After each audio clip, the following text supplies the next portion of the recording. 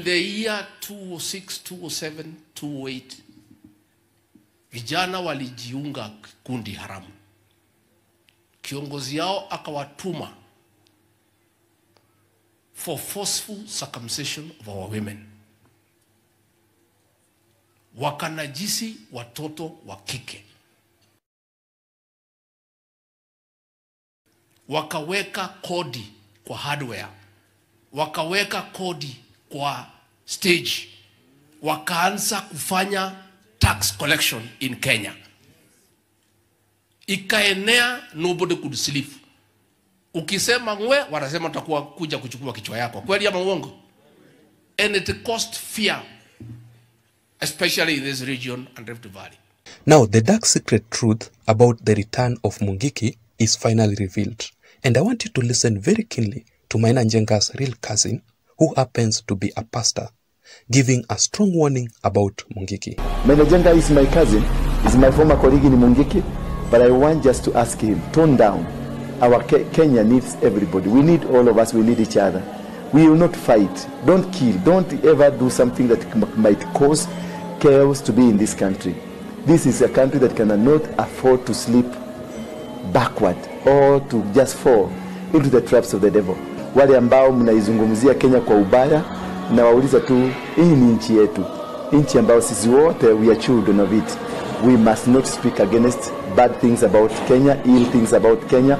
Whether you like the president or not, we belong to Kenya. He also belongs to Kenya. So when you go to your X account, you will probably come across this trending hashtag, Uhuru Kenyatta revives Mungiki. Could this be true? Let us find out. Based on this particular newspaper article, it says that the Mount Kenya region legislatures claim that Mungiki is back in full swing. Ladies and gentlemen, Mungiki is an extremely dangerous group. And I will play for you a short video clip of the Deputy President, Rigathi himself, explaining to us in details what Mungiki did to the Kikuyus themselves, men and women. But yesterday, I did a critical analysis about Maina Njenga. Of course, Maina Njenga is the former Mungiki leader. And I said that there must be someone, a politician, behind the re-emergence of Maina Njenga's politics in the larger Mount Kenya region. And I highly suspect that Maina Njenga's recent politics in the larger Mount Kenya region is actually the main reason as to why Mungiki is back in full swing.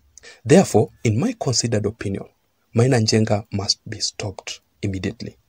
But the biggest question here is, who exactly is this person behind Maina Njenga?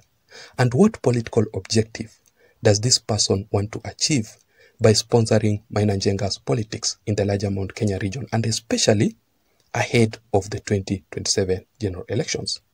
So let me explain to you in details. First of all, it is now very crystal clear that the people of the larger Mount Kenya region, the Kikuyus, majority of them don't support Maina Njenga. Majority of the Kikuyus are rejecting Maina Njenga to become their kingpin, a position which Maina Njenga is so interested in. But unfortunately, the people who are supporting Maina Njenga to be the Mount Kenya region kingpin, majority of them are Azimio supporters and leaders from another region. Reason being that Baba amesema. So I want to ask these people that please, let us be fair here. Don't force the Kikuyus with someone they don't want, simply because Raila Odinga and Uhuru Kenyatta is supporting that person. Uhuru Kenyatta was the former president and also a national leader. But I did not see Uhuru Kenyatta anywhere dictating to a certain particular region who to become their kingpin. President William Ruto is currently a leader, the president of the Republic of Kenya, the commander-in-chief. But I have not seen anywhere William Ruto appointing a kingpin for a particular region, including the larger Mount Kenya region, despite the huge support that William Ruto enjoys in the larger Mount Kenya region. But also, I'm 100% sure that Rigathi Gachagua, the deputy president, will not allow the return of Mungiki in the larger Mount Kenya region. And I strongly believe that Rigathi Gachagua has the potential, has that ability, capability of fighting Mungiki to the core. So let us wait and see how things will turn out to be. Let us wait and see the political game plan of Maina Njenga and the return of Mungiki ahead of the 2027 general elections. So I want to play for you this short video clip of the Deputy President, Rigathi, explaining to us about this dangerous group called Mungiki and what exactly did Mungiki do to the Kikuyus from the larger Mount Kenya region, men and women. But before I play for you that short video clip, just a quick reminder that in case you are listening to me up to this point, yet you haven't subscribed, I'm requesting you to please just take a second or two and subscribe to this channel. You can also give this video a like. Now, if you do that, YouTube will automatically recommend this channel and this video to reach out to others so that we can grow our audience. To my returning subscribers, I also want to appreciate you so much for your continued support. Without that support, this channel cannot be where it is currently. You can also activate the notification bell down below. Now, let me explain to you a little bit about the importance of pressing that notification bell and activating the notification bell.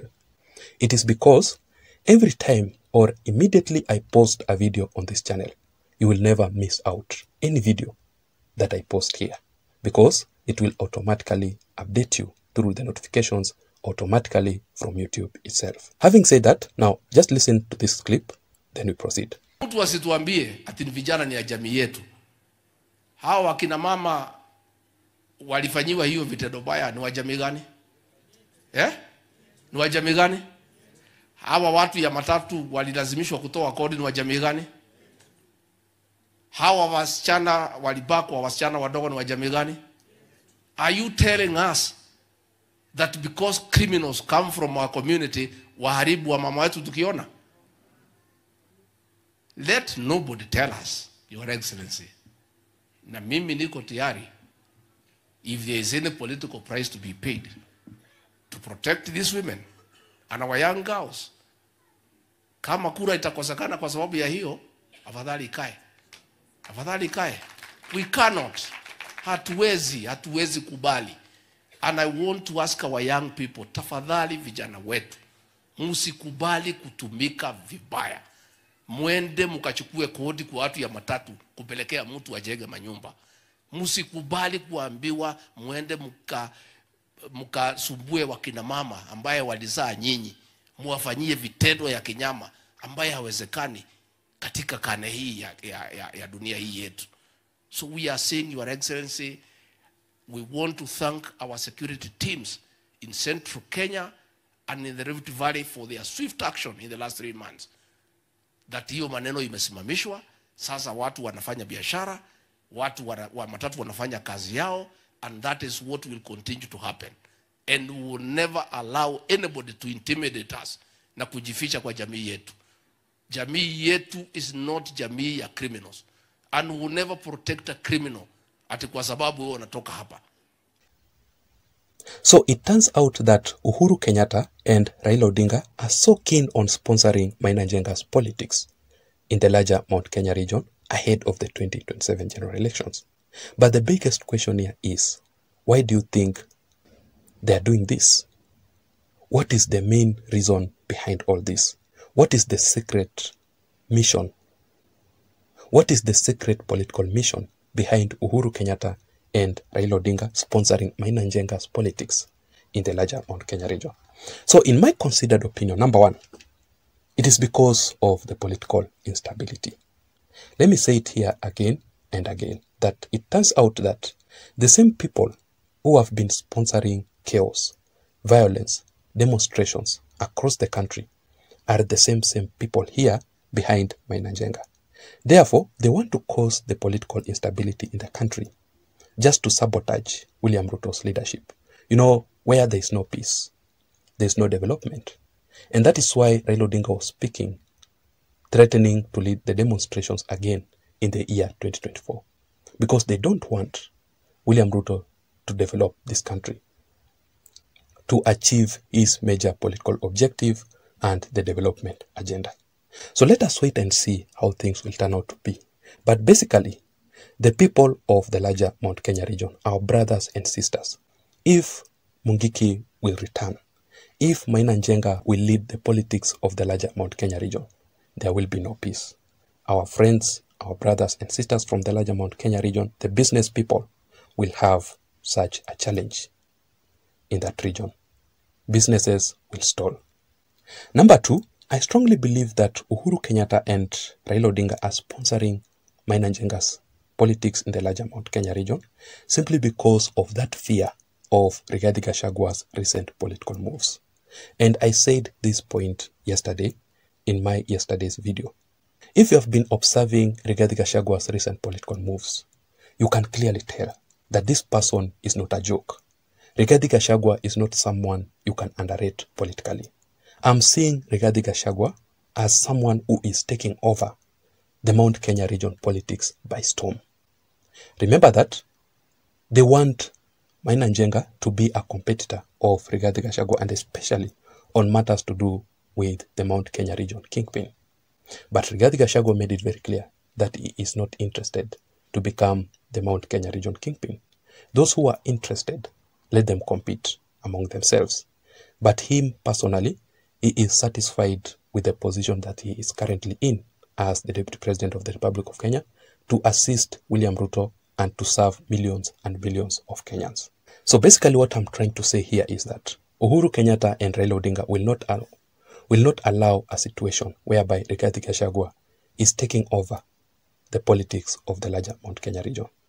And finally, I strongly believe that the people who are pushing Maina Njenga's politics in the larger Mount Kenya region are actually on a mission to force Maina Njenga to be the Mount Kenya region kingpin. So basically, Maina Njenga here is actually a project. So let us wait and see if they will actually succeed. But in my considered opinion, I don't see Maina Njenga being the Mount Kenya region kingpin, because people are rejecting him. Even his own cousin, they have told Maina Njenga to stay out of politics completely. So that is it, ladies and gentlemen. I don't know what you think. Let me also know your thoughts, your views and your opinions in the comment section below. The question here is, who do you think is sponsoring Maina Njenga? What can you say about Maina Njenga's recent political activities in the larger Mount Kenya region? What can you say about Mungiki? Please don't forget to subscribe to this channel. Let me see you again in my next analysis. Bye-bye.